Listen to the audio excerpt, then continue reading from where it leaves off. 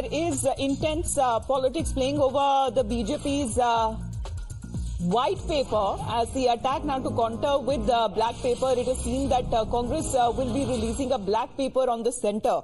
Now we'll tell you exactly what has happened so far, because the government has decided to extend the budget session by 10th of February, and there are reports that the extension has been done to allow the presentation of a white paper to contrast the condition of the Indian economy before and after 2014. And in response to that, it is now being said that the Congress party will be coming out with a black paper to counter the government's charges.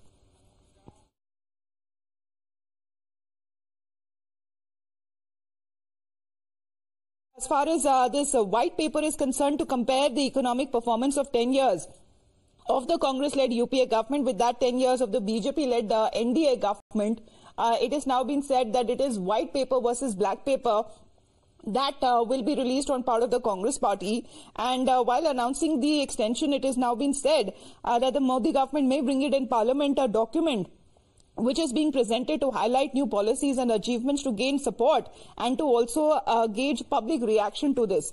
We have Sabyasachi with us right now. Sabyasachi, white paper versus black paper आखिरकार है क्या? जी बिल्कुल, देखिए कांग्रेस जो है आज black pepper लेके आएगी और मोदी गवर्नमेंट के जो 10 साल पूरे हुए हैं इन रेस्पॉन्स जो व्हाइट पेपर यूपीए सरकार लाने वाली है, यूपीए सरकार के जो 10 साल पूरे हुए हैं उनके अचीवमेंट्स पूरे हुए हैं, उसके ऊपर जो है यूपीए सरकार जो है अनाउंस किया था उन्होंने कि व्हाइट पेपर लेके आएगी। और आज मल्लिकार्जुन खड़गे इसी मुद्दे पे प्रेस कॉन्फ्रेंस करने वाले हैं और वो ब्लैक पेपर लेके आएंगे।